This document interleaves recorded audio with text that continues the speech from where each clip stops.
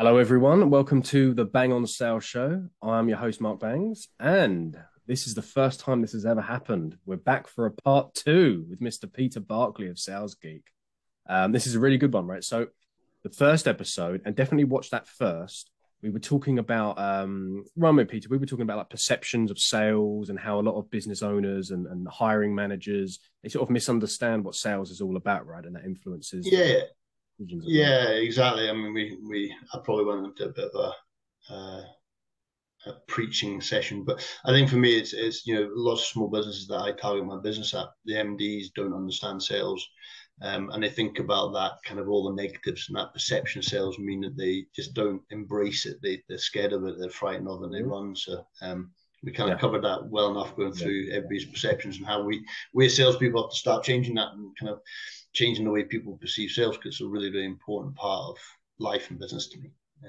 Yeah, so today we're going to talk a little bit more about how that influences hiring decisions and also onboarding. And this is a subject that's actually quite close to my heart because I've been sort of for some of my career, I was a sort of quintessential job hopper for reasons that we'll probably get into during this conversation. So, um, Peter, could you maybe just share your thoughts on that sort of pre-hire process, like the recruitment process that businesses go through? Because I know that everything from the selection process to the interviewing to how CVs are assessed. That is all influenced by the way that an MD or whoever they're how they perceive sales in general, doesn't it? Could you talk about that? Yeah, exactly. I think, I mean, to me, it's like everything. There's polls, isn't it? You get a kind of the PLC corporate event side of things, which is all about disc profiling and creating really rigid profiles, and it is really kind of KPI driven and process driven.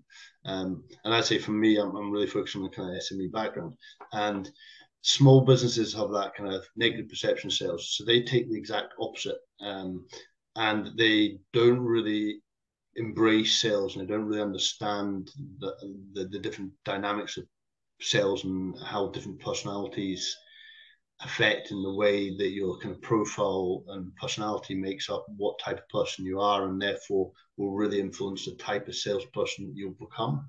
And they just think we'll go and get a salesperson. They go out and they recruit somebody who's got a really good gift of the gab and can talk a really good game. Um, and then you see that kind of stereotypical revolving door situation come in because they don't understand it. They then employ somebody, they don't induct and support them properly, they don't get the return quick enough. They're probably unrealistic about how quick they want that return. After 6 or 8 months, they start to get frustrated and they pick all the negatives of what that person doesn't do. They don't pick any of the positives. The relationship falls apart. They then go back out to recruiting agents market, and all they do is base their entire opinion on what that last person was like, and they go and replace that person with somebody who's completely different. They never actually drag themselves back and say, okay, so what do we need? What type of salesperson do we need for our business? Is it a key account manager, or is it somebody that's in business development? Is it somebody who's going to be really outgoing, that can network, that can build relationships, and really do that kind of cold calling aspect of the role. But accepting that person might not be the most detailed person. They might not be able to deliver the detailed projects. They might not be very good at key account management. So for me, I spend quite a lot of time with people saying, okay, so let's look at your customers and let's look at what they require and how that process of sales is and how you want that process to be managed. And then think about the two parts, the KPIs and the targets and the process that the person needs to follow. And within that, you get the playbooks and stories, but also then have a look at the personality of understanding, is it somebody you want attention to detail, or is it the big picture guy? Is it somebody who's really reserved but can build really intense, longer, long-lasting relationships, or is it that somebody, when we were talking about beforehand, that you kind of sales trainer type person, you can go into a room and just fill the room full of energy instantly. Um, but those people, if you land up working with them on a day-to-day basis, and you land up having a really close relationship, that energy can be quite irritating. So they're not the best people to build long-term relationships. And trying to scope all that out, to me, is where small businesses, they just don't think about. Um, And for me, it's all based around and built from that perception of sales. You know, it's, we don't like sales, we don't understand it, so therefore let's not embrace it. You do you think, because you mentioned disc profiling there, and I guess it's something that smaller businesses think about a lot less, but it's relevant to understand. You said about understanding your customer as well, and depending on the type of person or people that you're selling to, that surely should be considered as well. I mean, I'm thinking, for example, you know, I've sold to IT managers, and also sold to other salespeople, and they're completely different. You know, in terms of personality type, probably their disc profile, that sort of thing. So surely that influences the type of, from a personality profile point of view, the kind of person that you should be looking for.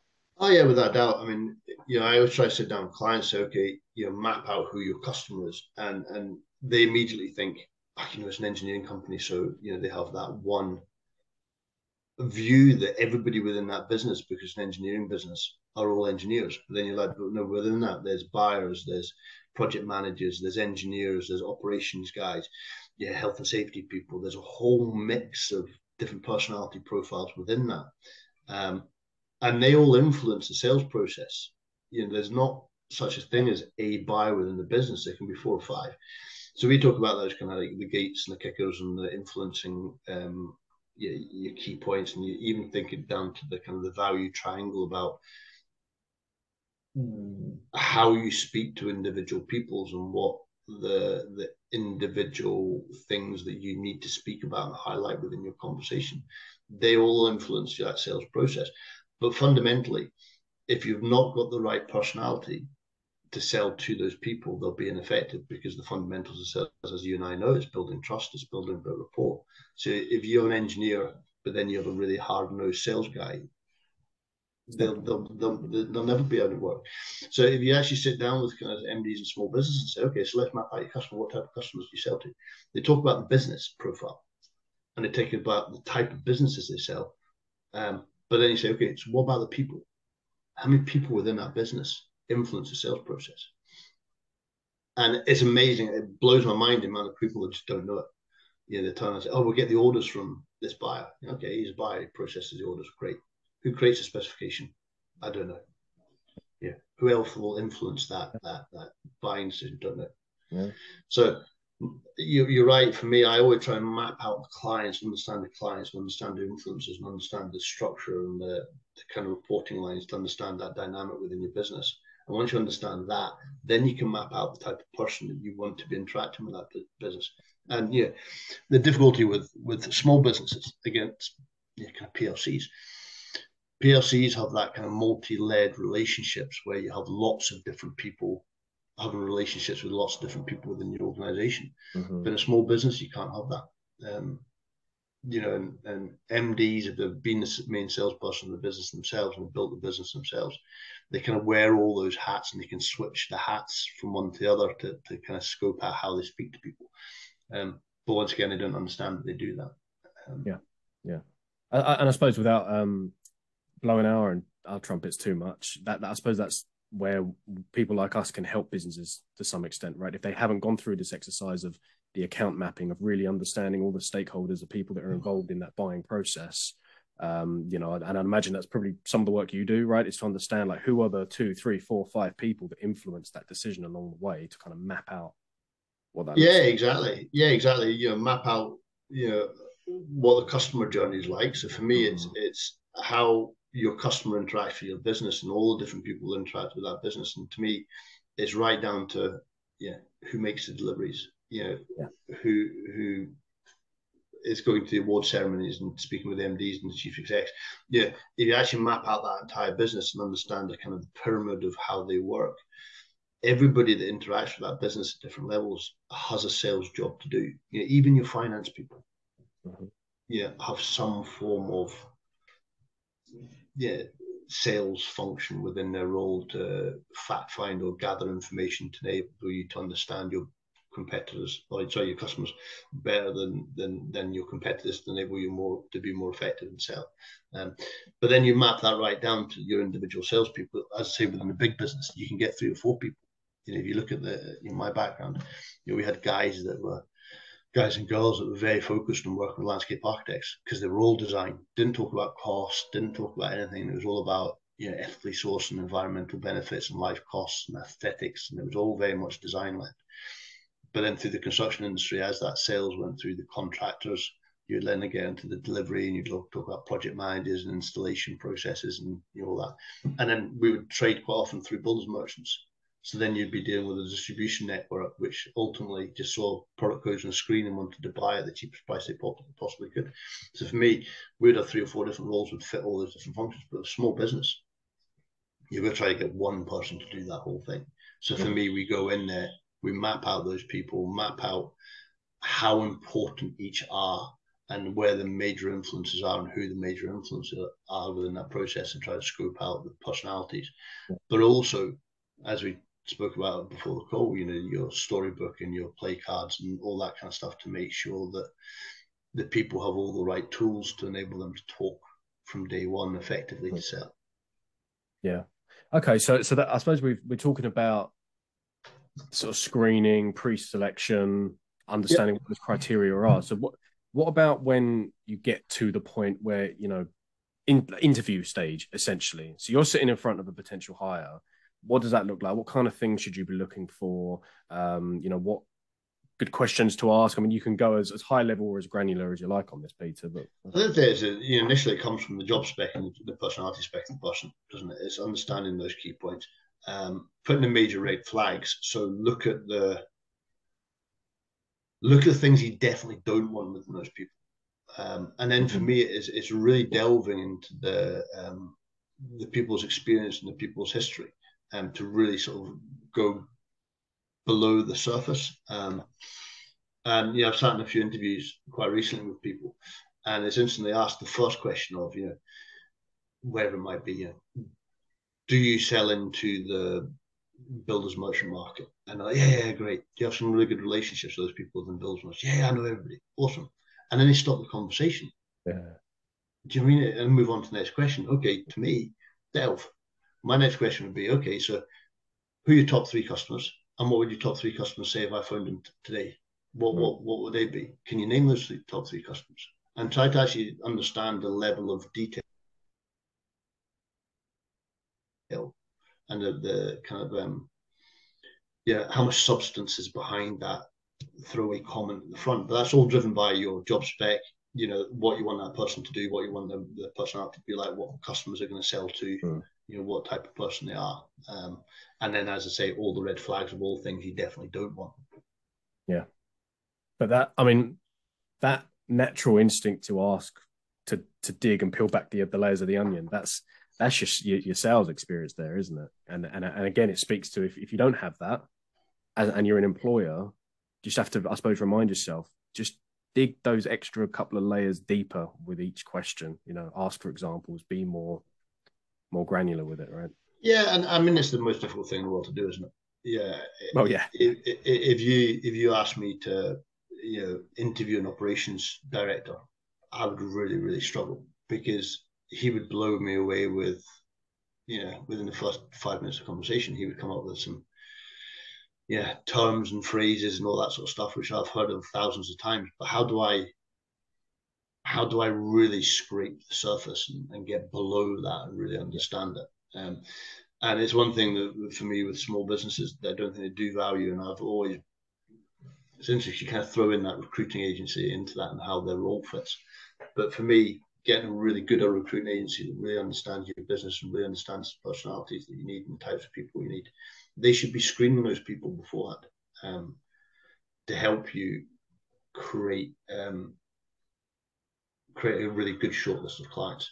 Problem is, a lot of SMEs, they don't, they'll flip from recruiting agency to recruiting agency. They don't build intimate relationships with any of them. They don't get any value from those recruiting agencies. So they then end up doing it themselves. And they have no expertise to interview them. So, yeah, what's the chance of being successful? Well, and then I bet a lot of the time you just get sick of the whole process and just, you'll do. Yeah, exactly. And, you know, especially in the process, if they get that first person and they land up, it doesn't work out and they land up replacing it. You know, the amount of people who would just go and pull out the same job ad they had, 12 months ago, put it straight on Indeed, get first 5 CVs, because in the back of their mind they're thinking this person's leaving the business quite quickly, and if you're a new start, it can be a month before you're leaving, sometimes less. So that situation, God, we've got to get somebody in really quickly. So they chuck a Indeed ad out, 24 hours after this person handed a resignation in. They have 5 CVs in their desk within a week. They've interviewed 5 people and they're making an appointment within 3 or 4 weeks. But then if you go and you ask the fundamental question, okay, so the last person failed. You're using exactly the same advert and information to recruit your next person. You expect that next person to be more successful than the person. That's madness, isn't it? It literally is. Oh, and also the and this segues nicely into what we were going to talk about with what comes after that, right? So not only are you using the same job spec, the same interviewing process, selection process, but you give them the job, and then your onboarding, your training or lack thereof, the way that you're actually enabling that person is exactly the same as the person who failed, right? So could you talk a bit about? Well, perhaps I'll set a bit of context here. So for me, it's usually if I've joined a business as a BDM or an account manager, usually it's here's a mobile, here's a laptop. They give you a tour of the CRM, and then you get an email that's got about 20 PDFs attached, all with product stuff. So you've got all of this product info spinning around in your head and CRM and all of this. And then that's it. You're off to the races, and then that's it. Go make it rain. Go make it happen. And so I mean that's quite common though, isn't it? Definitely. Or you're given you're passed over to kind of the longest serving members of staff, and you're given a factory tour, and they talk you through products. Exactly. There's no structure within what they're talking about, and then. If it is a business that's had that revolving door and it's the third or fourth person they've tried to do that induction for over the space of 2 or 3 years, I've actually been in that situation where the people who are inducting you turn around and say, "Oh yeah, you're another one. I wonder how long you'll last." Exactly. They're so jaded by that point. I'm a few weeks into this, a few days into this role, and you can just tell by the whole body language of the people who are giving you an induction. God, another sales guy. Dear God, do I have to do this again? Please. You try and draw out some enthusiasm. So literally just, it's crazy. But the thing for me is that it's also that appreciation of the entire sales process. Giving somebody a product catalog and going, read that catalog and learn those products. Now go and sell them. How much of an MD who's created a business and created a really good business and been a male salesperson, how much of the information that they have in their brain that they use to sell is in that product catalog or on the website? And quite often what I'll do within within the sales group, I'll actually turn around to an MD. I did it with a client the other day and said, right, okay, for the next hour, you're going to sell your product to me. You actually pretend I'm a client, and I'll scrutinize you and you sell the product to me. And they'll start selling, and what they'll do is they'll pull out a bit of paper and they'll come to a problem where they find it hard to explain something. They'll do a sketch, or they'll have a sum or an equation or something they'll use, and they'll put it down on a bit of paper and they'll do that, and they'll pass over it. That explains it, and you're like, right, that's great, perfect. So you get to the end of that hour of role play, you turn and say, see all that bundle of paper that you've scribbled on? How much of that do you tell your sales guy? Why would I do that? That's sales script wise, that's the playbook, isn't it? That's if you come against this objection, this is what you use to prevent or to get over that barrier.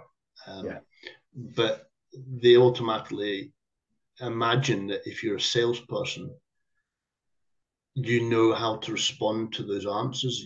You sell, so that's your job. But if you don't have the information to put an informed decision or an informed answer in front of a client, then very quickly you lose credibility and you lose trust with the client, because the client will see through you. They see that you're sandbagging it like mad and you're blagging your way through the meeting.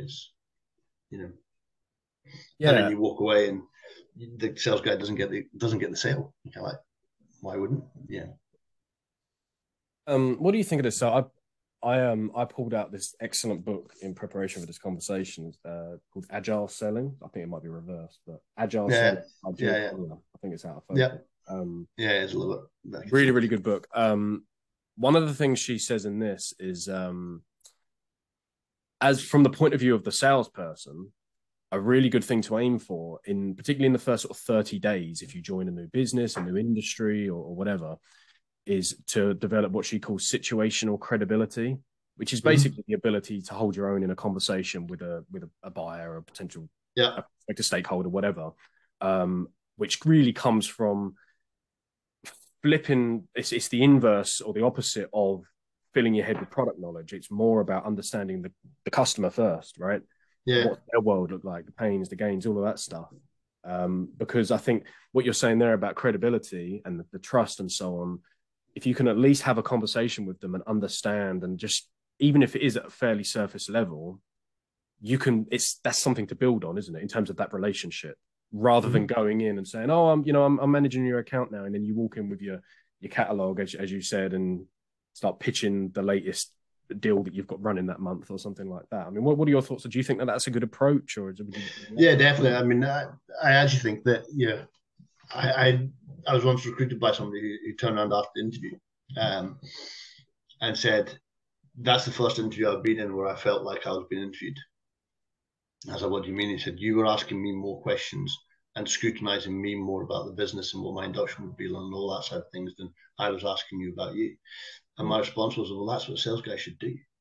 You know, so when I say that kind of onboarding process and recruitment, it's kind of flawed.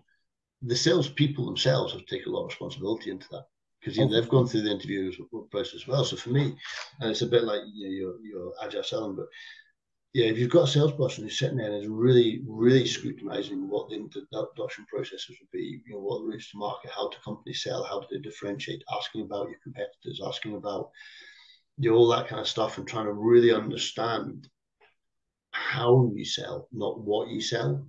And if they're doing that within the interview process, then that becomes that kind of springboard, because they hopefully will bring that straight through the induction process. So through the onboarding process, they won't be that quiet person sitting in the corner in complete silence just trying to consume all the information. They'll be probing and they'll be asking and they'll be, really scrutinizing what the people who are doing inductions are trying to teach you. So I do think that you're right. It's not about trying to sell products. Good modern salespeople are about resolving problems and about asking about, using language and using questioning to take people through that process to really understand what their problem is and then come up with solutions with it. And sorry, being able to do that really effectively is a real art and a real skill. Um, and then to me, that suddenly is a massive, massive tick in the box, because suddenly you've not got somebody who can think in their feet and has got a bit of a gift of the gab. You've got somebody who really follows a bit of process and understands what they have to do and what their job entails. Yeah, and I'll go kind of a long way to get to this. So I think, and tell me if you agree or disagree here, but I think a lot of salespeople, particularly more junior people, because I suppose I'm talking from personal experience here. Mm-hmm. I would feel uncomfortable asking too many questions, or digging too many layers deep within a certain line of questioning if speaking to a client, to a prospect, because I would be afraid that I should probably have the answer to that. I should know. I feel like I should know that, and I put the onus on myself to know them more than I do. When I think as you progress and as you kind of just chill out, you realize, well, actually, even if you should have the answer to that, it always helps to clarify and to just to dig in, and even to get them to, because it's almost a process of coaching someone through a process as well, isn't it? By helping the client to reach their own decisions, even if you've already got, do you know what I mean? You've got the outcome in your mind. Yeah, I You mean, guide someone there. I always say it's, the worst, or the biggest faux pas of sales is assuming things, not sense checking, not double checking. You Yeah. see that, the new person on board, they'll go to the first meeting, they'll come out from the first month. You're almost guaranteed they'll walk away from the meeting saying, "Oh, I met this great guy. He's going to revolutionize this business. He's going to give us, 10 times more business. He's going to do all of this sort of stuff, and I'm going to get the orders really quickly. There's no reason why he loves us and everything. There's literally not a single reason why that customer's not going to buy, but he never does, because the salesperson sat there and just absorbed all this positivity and thought, oh, this makes me feel really good, so I'm going to ride that wave, rather than stopping and saying, okay, let's really try to remove the assumptions and sense check it all. And for me, that should be what salespeople do. And as you say, it's really difficult when you're in the beginning of your career. But then that's, once again, it's the personality profile of the person you're trying to recruit. If you're trying to recruit, a £4,000 a year key account manager who's going to be managing £500,000 accounts and has 20 years of experience, you'd expect that person to have the confidence to scrutinize you. If you're employing a 19-year-old school leaver to work in a telesales office as a sales administrator, of course they wouldn't. But you would go into that meeting. But then there's personality profiles behind that and personality types behind that. It's that kind of outgoing person. If you have somebody who's sitting at 19 years of age and is into drama and all that kind of stuff and really outgoing and boisterous and really confident, then you can teach them the language and you can teach them what to do. But what you can't do is take somebody who's incredibly reserved and incredibly nervous and teach them to be outgoing. So within that personality aspect, understanding the types of people you want and making sure you stick to those people is really key. So I know you said your question was going to be longer than no. My answer's more so. But yeah, it is that agile selling. It's being able to answer questions and scrutinize and use language in a proper way to get to the right answer. Yeah.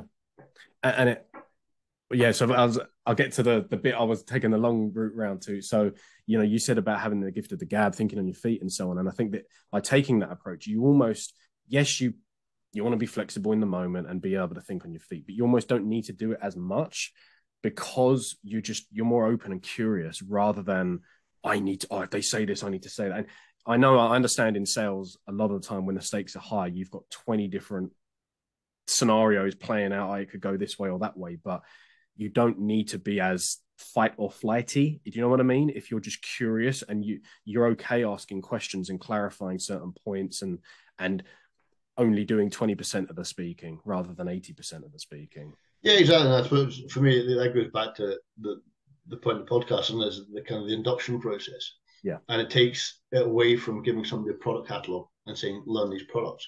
Yeah. Give them that playbook behind that and say, okay, so if that person's interested in the product, we know the type of customers who will buy that product. Mm-hmm. We'll need this, we'll need that, won't need that, won't need this. This is the 4 or 5 questions that you need to ask. So it's creating that kind of a informed decision to enable the people to be sitting there with the confidence and information to make a decisive, make the decisive question and probe really effectively. Mm-hmm. To do that. And the sales process breaks down because new salespeople don't have that level of detail and level of knowledge behind that. And, I've done it, come away. I've been that typical sales guy to come back into the office and go, yeah, I'm going to get a sell. This is amazing.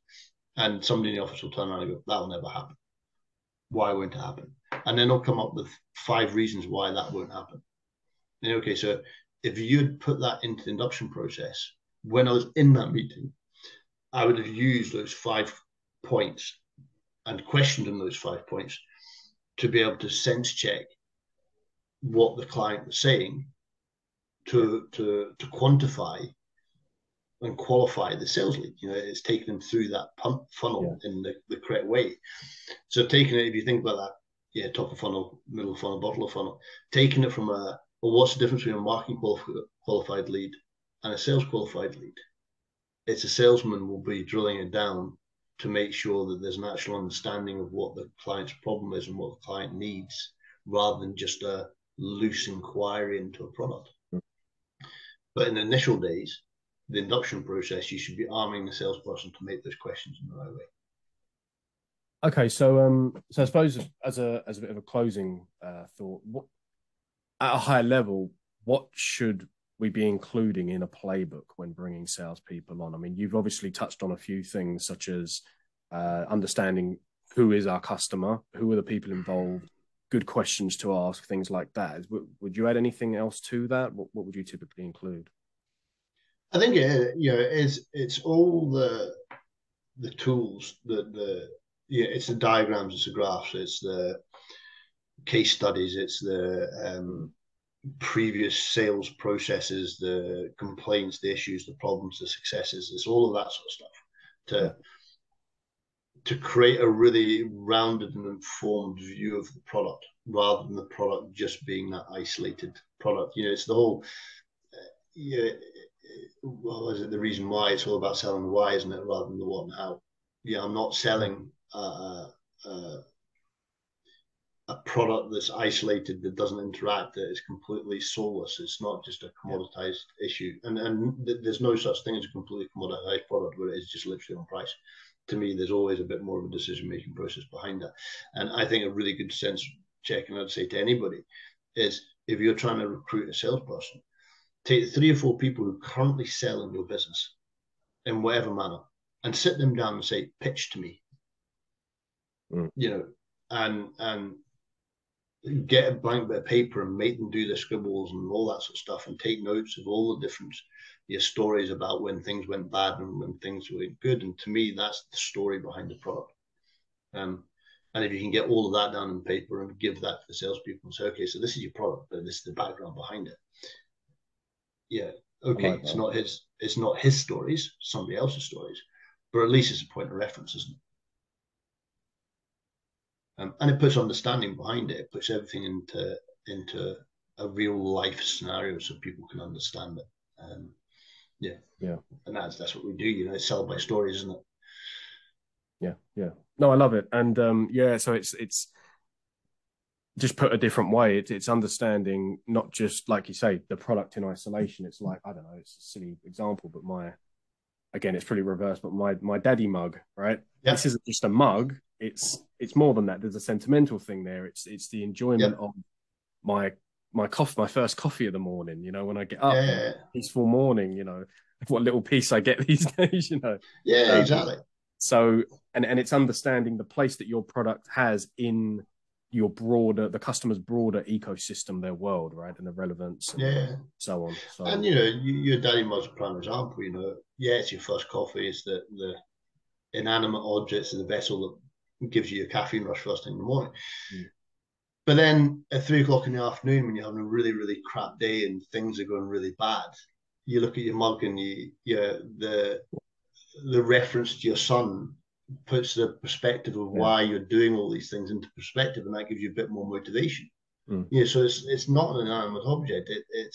It's very symbolic to you. And to me, it's that, and maybe the mug scenarios are taking it to a different extreme. But you know what I mean? It's that whole backstory. It's taking a picture of everything. Why does that mug mean so much to you? Because, I know your wife bought it for you on your first birthday of your first birthday when you were dad, and it may not even come from your son or daughter, but it makes that reference, doesn't it? And that mug is important to you for many more reasons than just carrying a coffee. My boring mug, if I can show the picture, my boring mug's a boring mug, and that is just the best one. Do you know what I mean? I've got similar mugs as well. They look like something you get in a shared office space or something, like in a conference room or something. But exactly. But it's that whole, it's giving that whole context to your product, isn't it? It's understanding the background behind it and enabling you to do that. And it is very much that selling the stories. It's there's nothing worse than somebody turning around and saying, buy this, because your customer turns around and says, oh yeah, but it doesn't do. And the sales guy not having a response, or giving a very, very clinical answer. Almost the catalog says. But if you turn around and say, yeah, you're completely right, but you've ever thought about this situation? Because in our past history, we were experiencing this happened, and because this happened, and that was the problem, and this is what happened. So therefore, that's why your statement's incorrect. That becomes a lot more relevant, it has a lot more power to it, and has a lot more control to the conversation than just saying, yeah, you're wrong. And again and again, and we're laboring the point here, but that is the personality. That's the person you're trying to hire for, who's then going to say like, why do you need that feature? Why do you need that widget, whatever it is? And let them answer, and then actually, well, to be honest, we actually hear that quite often, but it turns out that in half of cases it's not actually needed, or they end up not really using it. Here's a use case to back that up, or something like that. But it takes a certain level of, I suppose, just confidence really to do that, doesn't it? To actually challenge someone in that scenario. Yeah, and exactly. And I think you take the whole conversation right back to the beginning. Exactly that is, if you've got that situation where it is a hard sell and your clients will push back a bit more, then your personality spec of your person has got to be somebody you can be thinking of feet and has got a bit of confidence and has a bit of an air about them, and but is also brave enough to sit there and say, I don't know. I don't know the answer to that, but I'll find out for you. I know somebody in the business who can. Yeah. But all those sort of things, to me, if you position your interview process right and you're well prepared for your interview process and you know exactly what you need, those personality traits will come out in an interview. How many people, as you say, it's very difficult for younger people. But I think I must have been 30, 35 years of age before I sat in an interview process and said, I don't know. When I was 24, I thought I had to answer every single question perfectly. Yeah. But you get to more a senior age and you get a bit more experience. You turn and say, do you know what? Never come across that. Hey, that'd be interesting. So having that confidence to do that with an interview process is exactly what you want the people to do within the sales process. Love it. And we said it in the first podcast, it's perception of sales. Everybody's a salesperson. If you're in an interview process, you're selling yourself. If you're in a sales call, you're selling a product or a service. So if you can't sell yourself well, how can you sell a product well? Brilliant. Well, look, Peter, on that note, thank you. I loved it. I knew this was going to be a good one, and at least from my point of view, it didn't disappoint. So I look forward to getting feedback on this. We've got about a minute left. Yep. Do you want to tell us about yourself, about Sales Geek? Where can people find you? All that good stuff. Yeah, I mean, Sales Geek, we're all over the country. I don't know how many of us there are now, but 20, 30 of us all over the country. We're now in the US. We do a whole pile of apps and online support that guys do. But ultimately, the people like me, we're targeting small businesses. We want to help small businesses grow. And pretty much what you said there is let small MDs, small businesses get experience to people like myself to enable them to make sure that sales process is a positive one rather than a negative one. And we also support larger businesses if they've got projects or they need to grow to the next level. But ultimately, any business that's struggling to grow, worried about the pipeline, need a bit of additional resource and support from a sales perspective, then give us Geeks a shout because we're more than willing to give you help. Fantastic. Oh, and I forgot to do it last time, but maybe I can be a sales geek one day too. Yeah, exactly. Whichever one they are.